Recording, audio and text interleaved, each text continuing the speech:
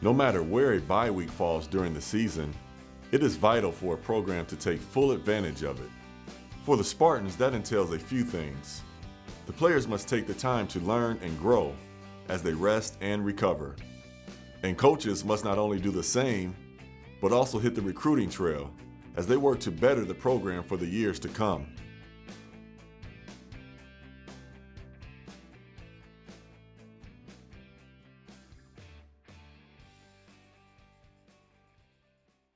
You know, a lot of ways bye weeks are just as busy as the week of the game. You know, you have a chance to go out in recruiting. You take a good look at recruiting right now. You also have a chance to get a little bit of a jump start on your next opponent, or to give your players rest a little bit, but you also want to practice them some. Well, I think first of all, it's good for our players to be able to have a chance to recover physically. For coaches, it's an opportunity for us to get out on the road and recruit for a couple days. You know, there's a ton of things going on, so it's really never a vacation. You know, I haven't been home for dinner one night this week. Personally, I was in 3 different states on 3 days this last week.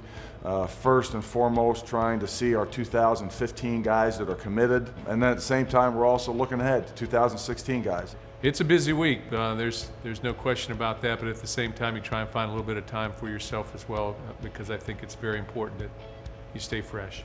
Although Michigan State's first bye week comes earlier this year, with 2 games under their belt, the Spartans need to use this time to reflect on those first 2 games. I think we came out and competed. You know, when you look at the first game, we didn't come out flat and look towards the second game. When you look at the second game, you know, we sort of fought back from a deficit and, you know, took, I thought, a pretty significant lead when you look at Oregon and, you know, the caliber football team that they had. But, you know, you have to finish. So, I do think that we came out prepared to play. Why we didn't finish or why we didn't win the football game is it usually comes down to as elementary mistakes sometimes, whether it's a play on the ball or whether it's being in the right gap or catching the football or something of that nature. But things I think that we can control, even though I think we were playing a very good football team, and you want to credit Oregon and respect them for what they were able to do. But I do think we had that chance to win the football game. With a long season ahead, the Spartans will look to improve as they move through the remainder of the schedule. My feelings, really, you just need to continue to try and regroup, refocus, play with constant effort on every single play, which is difficult to do, easy to say, difficult to do, especially in the midst of everything else that's going on around you. To be able to keep your wits and continue to play hard sometimes is a little tougher than you would say. And then do the things that we do well. The things that we know how to do, we need to do those things well and make people adjust to us. And I think in the Oregon game, we maybe started second-guessing ourselves a little bit in that late in the third and the fourth quarter. I think we lost our way a little bit, lost our confidence. And I don't think we lost that for a full season, and there's no question about that. But I think when push comes to shove, in that game in the fourth quarter, we didn't push back hard enough. Whether you're coaching, whether you're playing, whatever the case, you know, we're all together on this. But you know, collectively, I think that's what you've got to look at, because some of the things that happened, we could control, and that's the thing that I guess is so. That's the thing that disappoints you, because when you go so hard and you try and get to that point where you have a chance to win, and things are in your control, that's one thing. When it's out of your control, that's another. Welcome to this very special occasion, the dedication of the North End Zone expansion at Michigan State University. I just want to thank everybody for all your contributions. As you know, the last locker room wasn't half of what we got now. So yeah, I really just want to thank you. It's not only does a lot for me, who's somebody who's about to leave, but for a lot of players who's coming after us. It does big for recruiting, and a lot of guys look at a facility like this and they look at other facilities around the nation and they don't compare to this. And it's not only the facility, but the type of coaches that we have and the type of people that support us. And on behalf of the football team, I just want to thank everybody. As Michigan State continues to invest in its student athletes and facilities, the North End Zone officially opened on August 25th. The 50,000 square foot, $24.5 million renovation transformed the historic North End Zone into one of the most premier facilities in college athletics. The vision really started with the locker room, and it was going back in years, back to the 60s, where you had football teams that were much smaller in size, and each individual was much smaller in stature. And yet they were dressing in the same very confined locker room area. What we took from that was, how can we have a positive impact in so many different areas related to Spartan football? From a locker room standpoint, I would say it's one of the best in the country right now. So I think, from the dynamics that it creates for us, it takes you to a whole new level. It allows you to have a great vision about this place, because you can do so many different things in there. Really, you can be as innovative as you want to be. So as you walk through the facility, you see amenities for the media. You see a facility that can be used 300 plus days out of the year, that kind of connects with the old historical part of campus in a positive way in the engagement center. A little bit of everybody has benefited from this, and that was the vision that sort of came from the deep, deep need to really improve our home locker room. But it also is a way that we can continue to recruit the best talent. Because whether you're in chemistry or physics or art or English, we want to recruit the best talent to Michigan State University. People who embrace our role in the world, who embrace our values, and really want to be Spartans.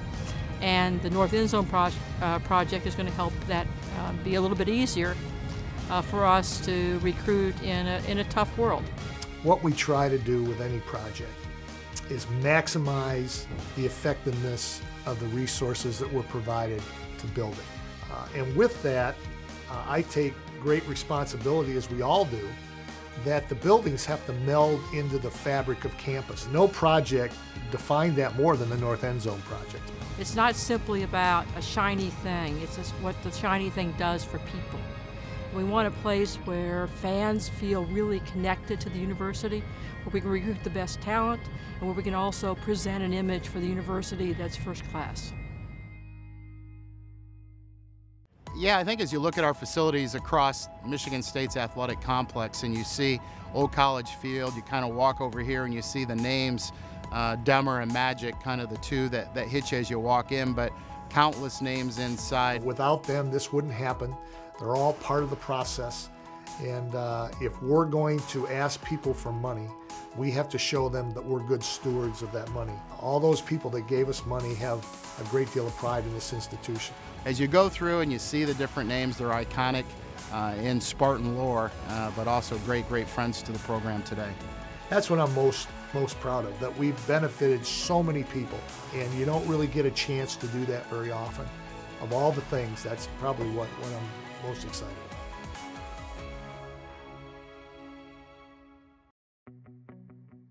After returning much of their personnel from the previous season, the Spartan offense entered the 2014 campaign with high expectations. Well, I mean, obviously we came into the season with high expectations for us offensively, and I think we started off real well. I think we moved the ball very good through our first couple of games. Obviously, we hit a little bit of a stumbling block the second half of the Oregon game, but I think overall, I think we're in pretty good shape. I think we're about where I thought we would be. I think probably the one thing that we need to improve on here as we look into an open week and starting to get ready for Eastern Michigan is improvement in our run game. I think our offensive line is a very good offensive line, but I don't think it showed through our run game. I think we got to improve there. I think, again, I think that's a big part of who we are at Michigan State is our run game. And although we've been okay, it's probably a little bit short of where we believe we should be. So that's something that we want to look forward to here in this next 10, 12 days, getting ready for Eastern Michigan. As far as things we're happy with, I think our pass game has been good. Although, we're a little bit inconsistent in the second half against Oregon, but feel happy with where we're at right there. There it is. Goal line, catch made. Tony Lippett, touchdown, MSU. Despite the outcome, the Spartans must be able to learn and grow from their experience at Autzen Stadium. I think when you play a game like that, I think it's important you take something out of it. And I think the second half, towards the end of the third quarter, we had opportunities to maybe not put the game away, but certainly take a little bit more of a commanding lead. and we went 2 straight series 3 and outs. And we missed a 4th down in that next series. And I think what we got to take away from that is, hey, when you get an opportunity to really take control, to maybe put a team away, we got to understand that that opportunity is there and take advantage of it. And I think if we're able to do that, that can help us down the road. As the Spartans enter the long haul of their remaining schedule, the offense looks to continually improve and mold into one of the elite threats in the Big Ten and in the country. Well, I think we're hoping to be a consistent offense, you know, where we weren't the end of the Oregon game. We want to be an offense that's going to be consistent from the first quarter all the way through quarter number 4.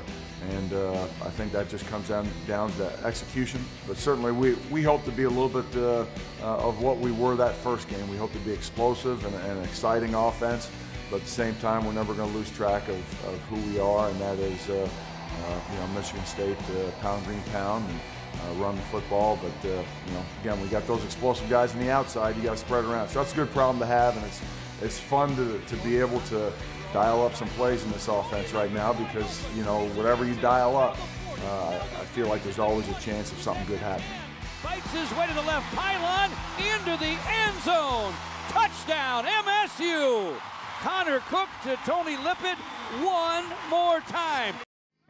With only 2 games under their belt and many new faces on the defense this season, the Michigan State defense is still learning and growing. You know, this year's defense so far, you know, it's so hard to tell right now. It's still early. You played, you know, Jacksonville State early, and then you played, you know, a great football team in Oregon, and you played a full game and didn't play a full game like you'd want to. You felt like you played more 2.5 quarters. You still need to find out more about these guys, but, you know, they work their tail off every day in practice. I think we got good enough athletes on defense to win football games, and I think the rest of the season is going to tell a lot. Football games are won in the trenches, and right now, the defensive line is leading this defensive unit. You know, so far with 2 games in the defensive line, you know, Marcus Rush has been, just like he has been for the last 3 years, a very, very solid football player. He's really played as good as anybody on the front 4 has played. Joel's playing well, Schleek's playing okay. I think he's still got more football in him. And, you know, and LT's been up and down, but, you know, he's playing his first year. This is his first season really playing football and being a major contributor. So, you know, we still got a ways to go up there, but, you know, very happy with Marcus Rush. Here they come, and down he goes. Linebacker-wise, you know, pretty happy with Tawan Jones right now. You know, he's played solid in there. We're happy with where he is after 2 games and what we've done there. Ed Davis, again, has done some really good things in there. And then Mylan Hicks and Darren Harris are fighting out there to see who's going to get some star reps, and both of them played well, and we got Chris Fry waiting right there. The other guy I didn't mention is really a John Reschke, who, you know, really, we didn't put him on the field enough. I need to give Tawan a little bit of a break and get John Reschke on the field, because he was out for 1 series and went 3 and out when he was out there. So that was impressive. We always tell guys, when you get a chance to get out there and play, you got to go and show up, and he did that, so he deserves more reps because of that.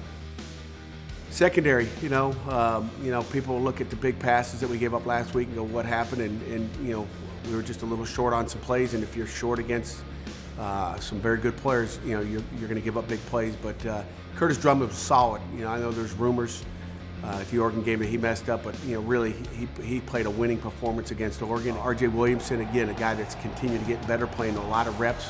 We've got to get Monte Nicholson some reps in there just to give him a break, and I think Monte Nicholson and Mark Meyer are 2 guys that, you know, as the season progresses, we're going to see more and more as we feel comfortable putting them in the game.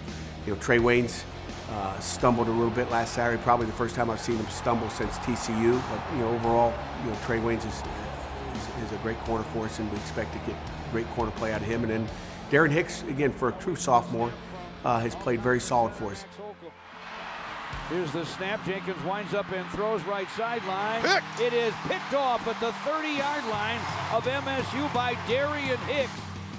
You know, I think what you're going to expect from our defense as it goes on is we're going to make plays, and we're going to get better each and every weekend. We're not going to ever stay the same. We're going to continue to get better. We've got some young football players that are taking the shoes of some good players that have graduated for us in the past, and every week they're going to get better.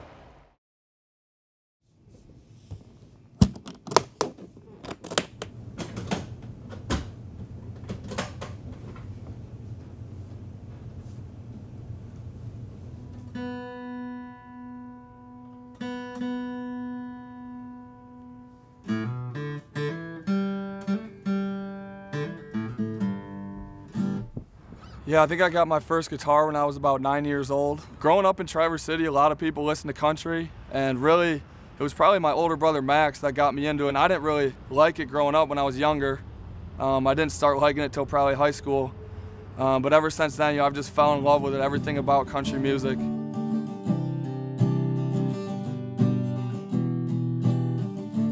You know, everyone knows that I come from a football family. That's pretty obvious, but you know, once I started getting into music, I just fell in love, and it's really been football and music ever since then. And music is just a great outlet. You know, we're busy all the time with football and school, and if you have one thing to just, you know, take you away from all that, it's really important. For me, that's music. I took guitar lessons growing up for a few years, but then I started playing piano at my friend's house, and I fell in love with that, so I taught myself piano. And then from there, I taught myself drums. So, you know, guitar, piano, and drums are some things that I love to do in my free time.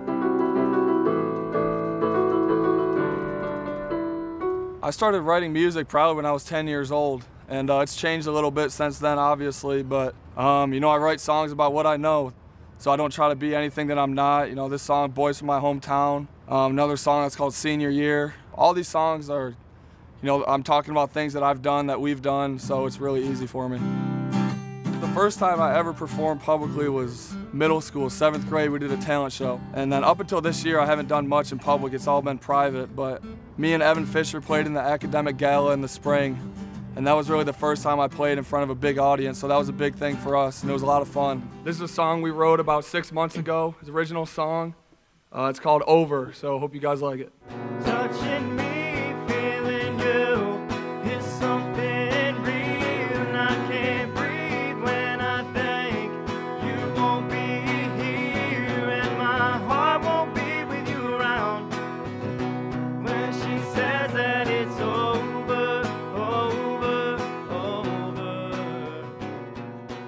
And this summer I played in what's called the Showdown. It's a local music competition. My younger sister Holly entered me into the competition without me even knowing. And it turns out they picked me for one of the 8 finalists to go to the local Showdown.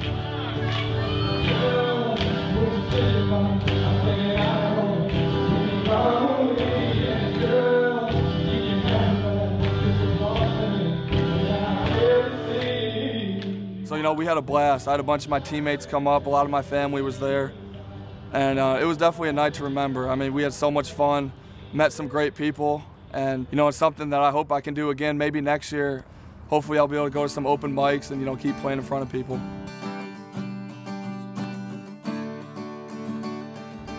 You know, I definitely see myself working in the music business when I'm older, hopefully. Maybe not necessarily as a performer, but maybe as a songwriter. That's what I really love to do. I love to write songs, and mainly because it's easy for me and it's fun for me. So I think if I can stick with that, that's my true passion. I think I'll enjoy whatever I do in the music industry.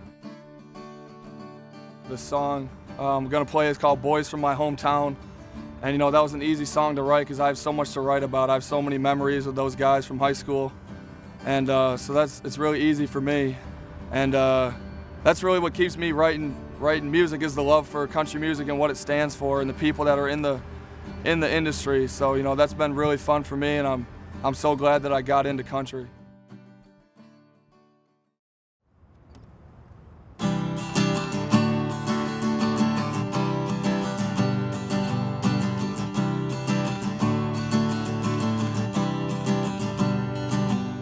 It's always a song about a pretty red dress, loving on you when her hair's a mess. I got a few things I want to say. And I sure like her with the windows down, getting real close when the stars come out. And I got some things that'll beat that. And I love sitting here holding you close, but come on girl, all my good friends know you can't be denied out of my trouble. Talking about how good life was. It's just us, but we stayed out all night long. And all the memories we made back then, I'm proud to call them my best friends. Out on the boat and blaring them country songs. We sure have some fun. were around. You can't beat the boys from my hometown.